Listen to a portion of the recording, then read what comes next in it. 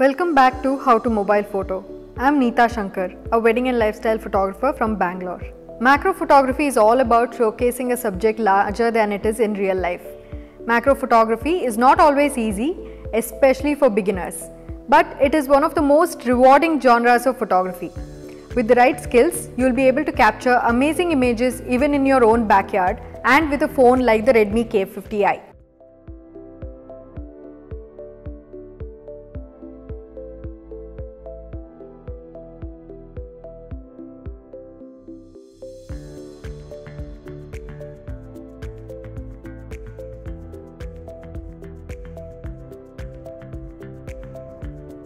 Today I'll be teaching how to shoot beautiful macro photos using the brand new smartphone Redmi K50i powered by MediaTek Dimensity 8100 processor.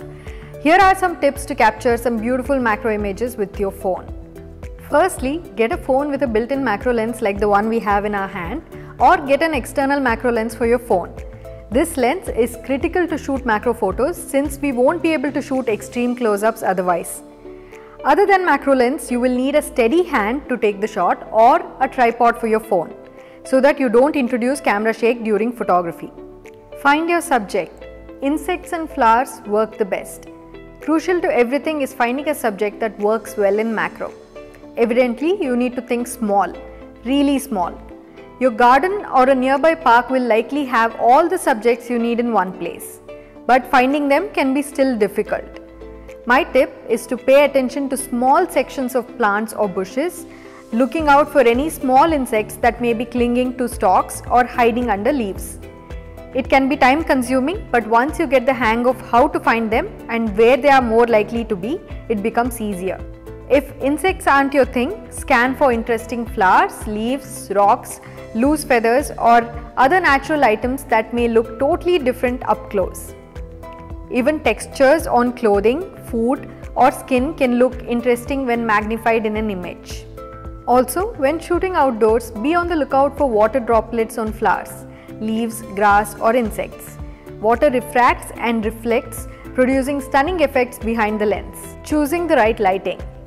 As is the case with any type of photography, macro photography relies on good lighting. The simplest and most flattering lighting is usually natural light. But when the natural light isn't enough, you need to bring in an external light like a battery powered LED to light your subject and get that perfect picture. A ring light or LED light allows you to be less dependent on natural lighting conditions. Wipe the camera lens. There is an old saying that says, to be a good worker, you must first sharpen your tool. So if you want to take a clear macro photo, it is advised to wipe the phone each time before shooting. Be patient. Patience is the key to do anything well. Sometimes you might look around for a while and not find a suitable shooting object. Do not worry, perhaps you're looking at a place that is not suitable for animal or plant life. And for a patient photographer, you definitely need a highly efficient battery. While Redmi K50i 5G is built using the highly advanced TSMC 5nm N5 production, the MediaTek Dimensity 8100 processor gives exceptional power efficiency and longer battery life for the smartphone, enabling a photographer to shoot longer duration. So take your time and enjoy the tiny world of macro photography. Establishing your point of focus. Macro photography means shooting at magnification and at small camera subject distances. This sometimes means your depth of field is so shallow that you don't have the entire subject in focus.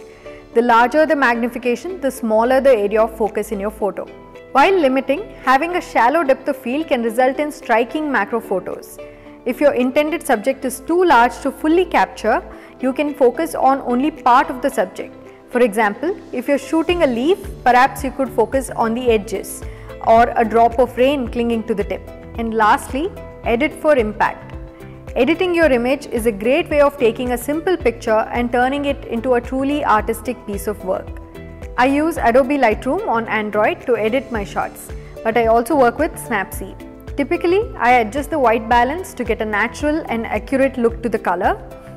Then I play with the exposure to make sure the highlights aren't too overpowering and that detail hasn't been lost in the dark shadows.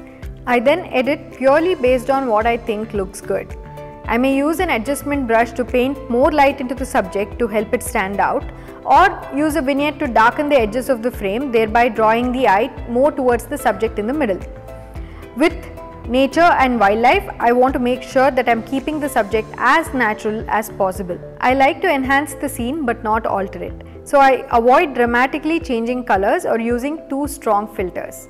There is no right or wrong way to edit. Enjoy tweaking those sliders to see what you can achieve with your newly captured set of captivating macro photos. Once the pictures are edited, it's time to transfer them.